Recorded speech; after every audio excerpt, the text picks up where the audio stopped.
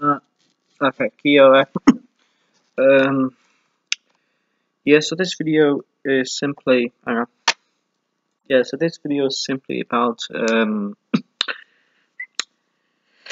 how the Windows has basically kind of come a long way since first PCs. Now, back in the day when a new laptop came out, new computer came out, we were all really excited. Upgraded, updated, everything was pretty easy to use. But I've had this computer for not sort of quite a while now. The previous one, um, running on Windows 10 and all that. I think from Windows 8, I think it started. The whole layout was just literally completely changed, and it's been much harder to use. It's not been as easy. I mean, don't get me wrong.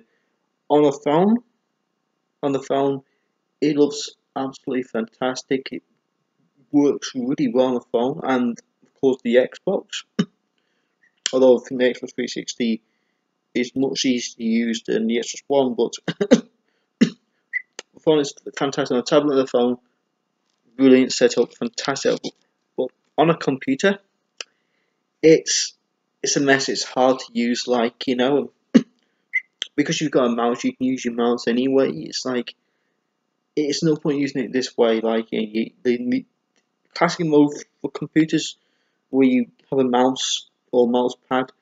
Like classic classic mode would be good, but um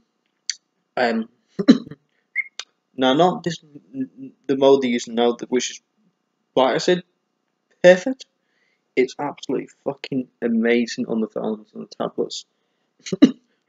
Very easy to use, but on the computer, it's just a complete nightmare.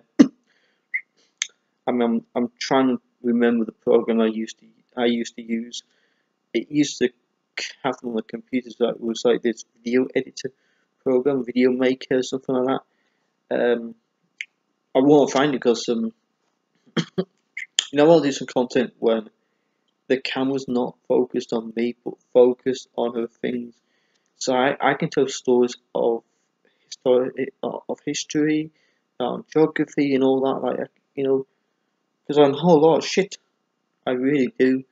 Um, now I got my glasses back on, and hopefully I don't think you can see any reflection. That's because the cloth that comes with the laptop to keep the screen and keyboard protected from each other. I'm actually holding it over the screen, so you shouldn't see anything to um, counter to disrupt the view of a face much. I think so. Yes, that's the thing I'm using. So as you can see, it's pretty good. Anyway, so yeah, I'm seriously hoping to get some easier technologies, easier programs, so I can make some awesome content. Um, I've got less than a week away, and I'm just going to be, you know, doing content like through the roof. And I think I've also got. I'm going to have a lot of content that I've recorded in previous years to upload still. That never made it onto YouTube for one reason or another. So yeah, that'd be good. I'll be uploading them. Probably go through some videos. See what needs to be deleted, what needs to stay, all that bullshit. Because I believe there's so much stuff I need to get rid of. I need to fucking do a clean out. And I think it's just stupid keeping on there. What I mean, and probably that's maybe one reason why people see those old videos.